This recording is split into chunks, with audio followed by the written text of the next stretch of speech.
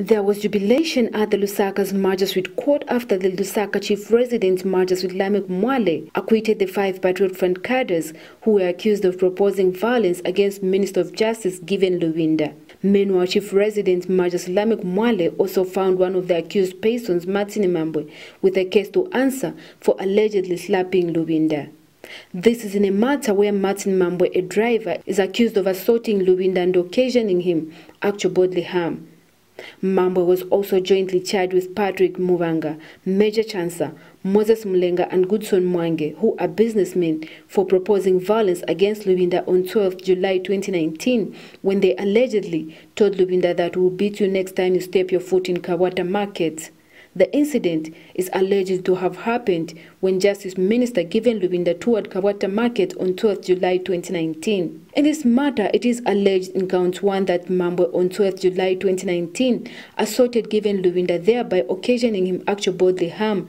And when the matter came up before Chief Resident Magistrate Lameck Mwale for ruling, Mambwe was found with a case to answer and has been placed on defense. And a lawyer representing the accused, Agrippa Malando, told the court that Mambwe would give sworn evidence and call 3 witnesses to aid his case. And in the second count, it was alleged that on the same dates, Mambwe, Mwange, Mubanga, Mulenga and Chansa, while acting together, proposed violence to Given Lubinda by saying, "We'll beat you next time you step your foot in Kabwata Market." In this count, Magistrate Lameck Mwale acquitted all the 5 accused, stating that the prosecutions failed to prove the case of proposing violence against all the 5 accused persons. He says the prosecution's evidence was unreliable in respect of count 2, and no reasonable tribunal would convict the accused even if they decide to remain silent. Hence, found all the accused with no case to answer. Both the 5 accused could not hold their happiness as they celebrated together with other PF supporters at the Lusaka's Magistrate Court ground. And speaking after he was acquitted, Patrick Mubanga says that he was delighted that justice has its course and that he intends to engage Lubinda for reconciliation. So we're remaining with one case, which is the assault case, which the accused who has been put on defense.